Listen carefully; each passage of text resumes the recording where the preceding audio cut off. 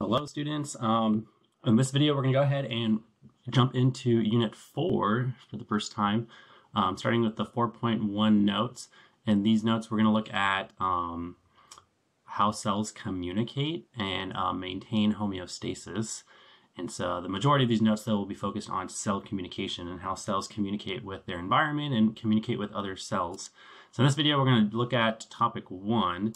And so in topic 1, we're going to look at what happens when a cell, or how does a cell receive a signal. So starting with, there's a signaling molecule of some sort, and then this is going to then have an effect on a specific cell. So how does that cell receive that signal and then know what to do after that? And so before we get into that, I guess, let's go over just an overview of what cell communication is and why it's important. And so when we're talking about cell communication, we're talking about how cells can signal each other and how they can respond to signaling molecules that they find in their environment. So this is super, super important and vital for cells and living organisms to be able to do this. In single-celled organisms, so organisms that are just one cell, cell signaling is really important for them to respond to what's going on in their environment, depending on different chemicals or molecules or that are present in their environment or different conditions in their environment. They have to be able to respond to that. And then also sometimes single-celled organisms can communicate with other single-celled organisms through these cell communication mechanisms that we're going to look at.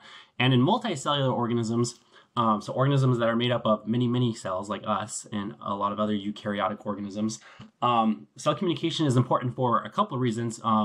One, again, to respond to the environment. So sometimes in multicellular organisms, very often there's things going on in the environment that the cells are going to respond to.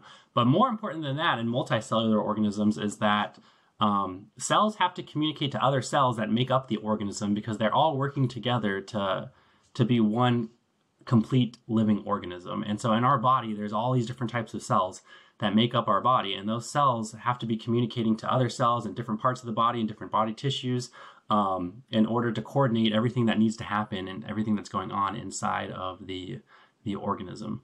And then when we look at these signaling pathways, when we look at how these mechanisms involved in cell communication and these different things, specific things that are happening in cell communication, we often find that there's a lot of similarities in a huge variety of life. So in our cells and other organisms, types of cells, and prokaryotic cells and eukaryotic cells, we do see a lot of similar players and a lot of similar steps taking place overall when cells are communicating, which suggests that these things evolved very early on when cells started evolving on this planet. And so when we look at this more specifically in topic 1 and a lot in topic 2, we can break this down into 3 steps. So we call these a signal transduction pathway. So a signal transduction pathway is how a cell can receive a signal from outside the cell and then ultimately turn that into some kind of response that's now going to happen inside the cell. So now the cell needs to respond and do something because of that signal that it received from outside the cell. And the steps that take place for that to happen is called a signal transduction pathway, which can be broken down into 3 stages. There's the reception stage, the transduction stage, and the response stage. So it starts by a cell first binding to a signaling molecule with a receptor protein. So there's some kind of receptor protein that's going to bind to a signaling molecule that came from outside the cell. And then there's going to be a series of steps and things that happen inside the cell. Specifically, these are going to be a bunch of different proteins inside the cell that become activated and activate other proteins. And then eventually that will lead to some kind of response inside the cell. So then with all this stuff that happens, it's going to lead ultimately to the cell doing something now because of that signaling molecule. And so in topic 1, we're going to mainly focus on this first part, reception. So how does a cell receive a signal? So these signaling molecules that are affecting cells, we call them ligands. So a ligand is the term, the vocab term for a signaling molecule that can produce a response in another cell. And these signaling molecules are released from other cells. So there are certain cells who are producing and releasing these ligands, these signaling molecules, and they're going to eventually find what we call target cells that have specific receptors that can bind to those ligands and then produce those signal transduction pathways that lead to the cell responding. So we call those target cells. Target cells are the cells that have receptors that can specifically bind to those specific ligands released by a specific cell. And then there's non-target cells that don't have certain receptors for a specific ligand. And so we would call this guy a non-target cell because he doesn't have the receptor needed to respond to this ligand. And so this whole thing will begin, like I said, with the ligand binding to a receptor. And so these receptors these are proteins, by the way. So these are specific proteins made of chains of amino acids that I folded up into a specific shape, and they have a binding site for the ligand. So somewhere on this protein, there's what's called a ligand binding domain, where it's going to bind to that ligand. Now these ligands, these are different chemical molecules that can act. There's a lot of different chemical molecules that can act as these ligands, these signaling molecules. Oftentimes they're peptides, which are short sequences of amino acids, or they could be some other small random chemical, or even larger proteins can act as ligands. But they bind to these specific receptor proteins that have a binding spot for them. And that's going to then, a lot of times, cause that receptor protein to then change shape somewhere else. And so if you look at this picture here, the ligand is binding to this protein, and then over here on the other side, it's changing shape. And that change in shape is going to now cause something else to happen. And so we call that, if you guys remember, that there was a term for that when we talked about enzymes. It's called allosteric regulation, which is when there's a protein, and that protein can bind to there's a molecule that can bind to that protein, and that molecule binding to that protein causes a change in shape somewhere else on the protein, a lot of times where the active site is. So if this was like an enzyme, and a lot of times receptors do act as enzymes, they have a binding spot for the ligand, which is not the active site, and then somewhere else on the protein, like over here, this would probably be the active site, where now there's going to be a certain reaction that takes place now that this protein has changed conformation, changed shape. And so throughout this whole cell, these signal transduction pathways that we're going to look at in these notes, you're going to see that happen a lot, where things are binding to proteins, and then those proteins change shape somewhere else, which is going to lead to something else happening. And so that's a huge player here when we're looking at how cells are communicating and how these signal transduction pathways are taking place. And then it's also important to point out that these ligands binding to the receptor, this is non-covalent. Well, so when I say binding, don't think that it's a covalent bond that's forming. Like we've talked about a lot with proteins, things bind to proteins, but it's just temporary. It's just a somewhat weak attraction holding them together. And then eventually, like, the signaling molecule will go away. And so to wrap up these notes, topic one, then we're going to look at two main types of receptors.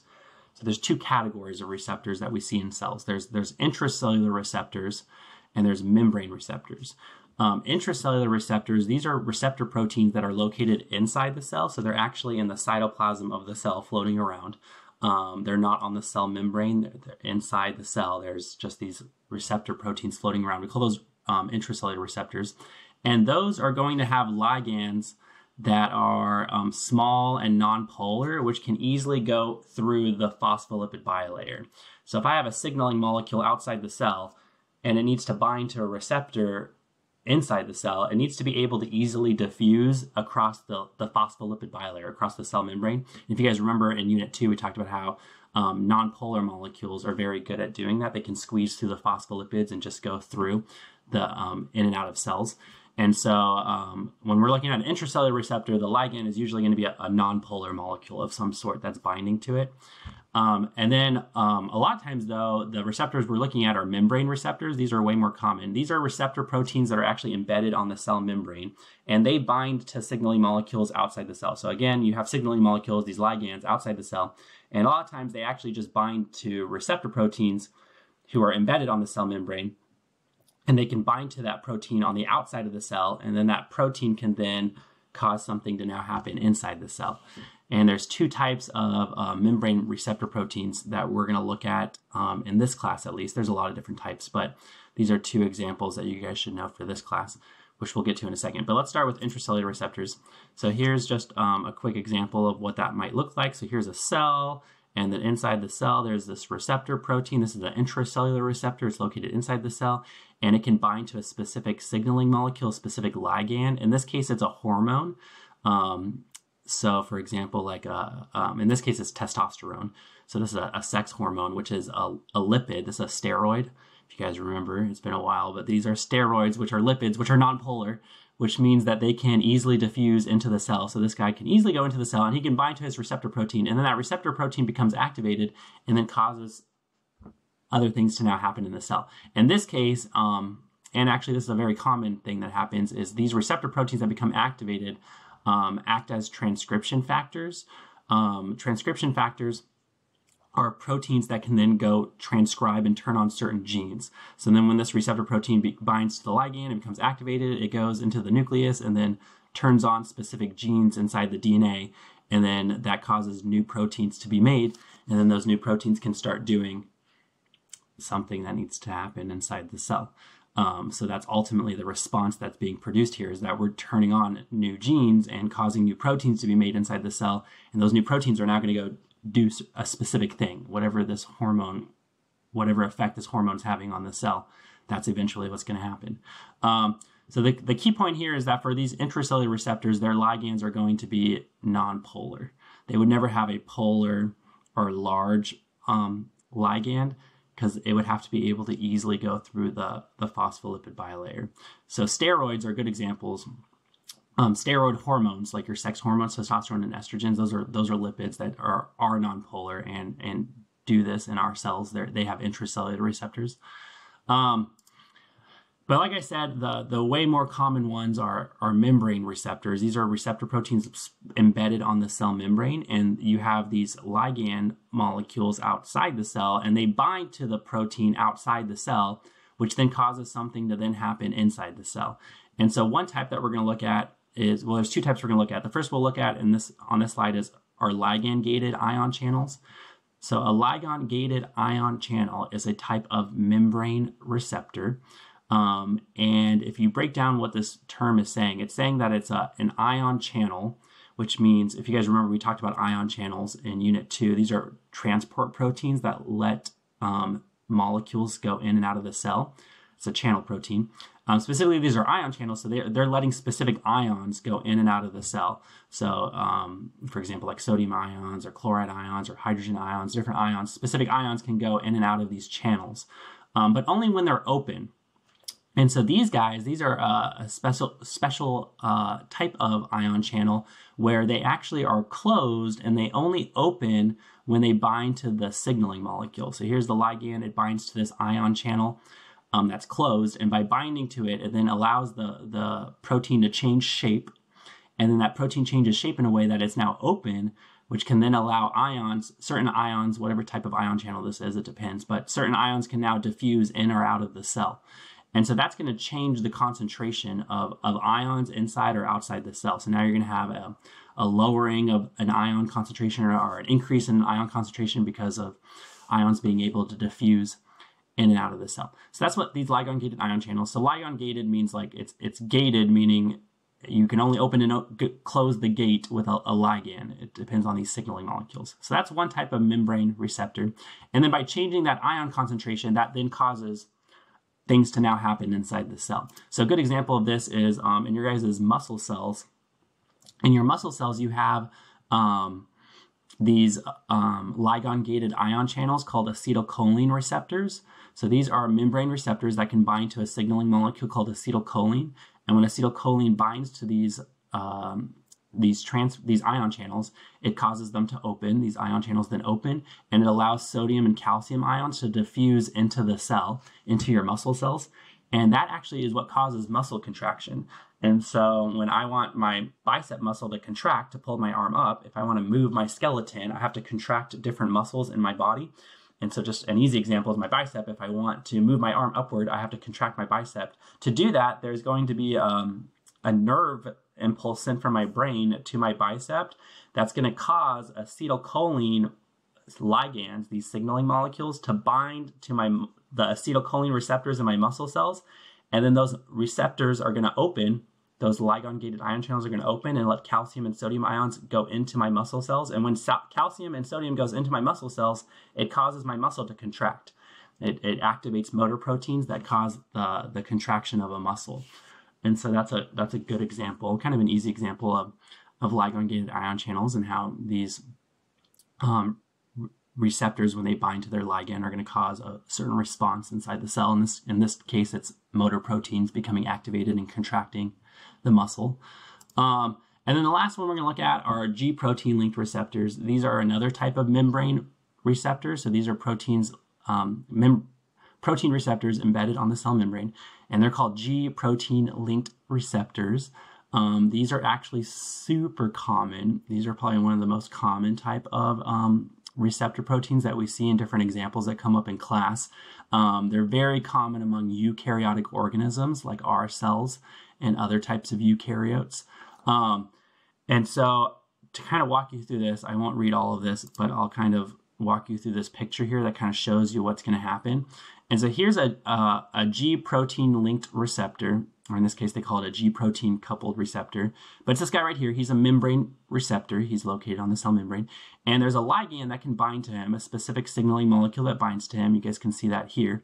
And when that ligand, that signaling molecule binds to this G protein linked receptor, it then causes this receptor to change shape and become activated, allowing it to bind to this thing called a G protein on the inside of the cell. So on the inside of the cell, there's these G proteins, which are floating, they're peripheral membrane proteins floating on the inside of the cell membrane.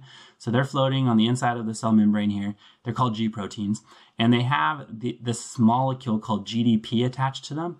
GDP is a low energy molecule, but that molecule can be replaced with a high energy molecule called GTP. And if you're, you might be thinking that this sounds a lot like ADP and ATP, and it is a lot. It is just like ADP and ATP. So this is another type. It's basically ATP's twin. It's another type of high energy molecule that cells use, just not as common as ATP. But anyway, this guy, this G protein, when he's inactive, he has this GDP molecule attached to him. Now what's going to happen here is when this G protein linked receptor binds to the signaling molecule, it's going to allow this receptor to then bind to the G protein. And when it binds to the G protein, it causes a GTP to bind to the G protein and kick off the GDP. So then the GDP gets kicked off and a GTP can bind to the G protein. And when the GTP binds to the G protein becomes active. So the G protein is only active when a GTP molecule binds to it. And that's only going to happen when the G protein linked receptor binds to the signaling molecule. So that's what's happening here. Signaling molecule, G protein linked receptor binds to the G protein, allows it to be activated by GTP. And then that activated G protein, as they're going to mosey on over, it's going to float across the cell membrane inside the cell, and it's going to go bind to another cell, another protein on the cell membrane. So in this case, there's this enzyme here who's located on the cell membrane, and he's in his inactive shape. But when the G protein becomes activated, it can then go bind to this guy and activate this enzyme protein. And then that enzyme protein, when it becomes activated, is now going to start catalyzing a certain reaction, and that's going to lead to a bunch of other things taking place inside the cell, which is ultimately going to lead to the cell responding some way. And then once that guy is done binding to and activating this enzyme, you can see that it goes back, everything goes back to normal. So then this guy goes back, the GDP gets broken back into GDP. And you can see that that third phosphate gets knocked off, just like ATP. And so now we have back an inactive G protein, the G protein linked receptor, the ligand's gone, and then this guy who's just asleep right now, this enzyme. But in order for all this to happen, again, it all started with this signaling molecule. The signaling molecule binded to this receptor protein, activated it, caused this G protein to become activated, and that activated G protein caused this other protein to then be activated. So you have a sequence of proteins becoming activated, one after the other, and this will actually then continue on. We'll look at, in topic 2 of the notes, we'll talk about how this will lead to even more proteins becoming activated inside the cell. But a lot of times this is what happens when cells first receive a signaling molecule. Some of them bind to these G protein linked receptors. And so the very last slide here kind of just talks about how, like I said, in eukaryotes, G proteins are very common in eukaryotes. And they're all very similar. So in our cells and in plant cells and in yeast cells and protists, and across a huge variety of eukaryotes, we see these G protein and these G protein linked receptors, and they're all very highly conserved, meaning like the structure of them is very similar. And so in all cases, we have these G protein linked receptors have what's called 7 transmembrane regions. So this whole protein here, there's 7 regions of this protein that go back and forth, back and forth, back and forth through the membrane. And we see that exact same situation every time we see a G protein linked receptor in every type of cell that has these on this planet. And then there's these G proteins. This is the G protein. It looks more complicated in this picture, but the G protein actually has 3 subunits: an alpha subunit, a beta subunit, and a gamma subunit. And we see those 3 subunits very similar every time we see a G protein in every type of cell that we find these G proteins in on this planet. So it's just evidence for the fact that this probably evolved very early in life on Earth, and it's evidence for evolution and how it's been kept and used in all the different type of eukaryotic organisms that exist today. But again, this part is probably not that important. It doesn't come up too much. We'll talk more about evolution a lot at the end of the school year. But that's basically it for topic 1. Hopefully these receptors kind of make sense, and these membrane receptors versus these intracellular receptors and how they have to bind to their ligand and become activated. And then in topic 2, like I said, in the next video, we'll look at, okay, now that there is a signaling molecule binding to a receptor, that's often going to lead to another long series of steps called a transduction pathway. And that's what we're going to talk about in topic 2, and how that ultimately produces a cell response once we have all this stuff going on inside of the cell. So anyway, thank you guys. I'll see you later.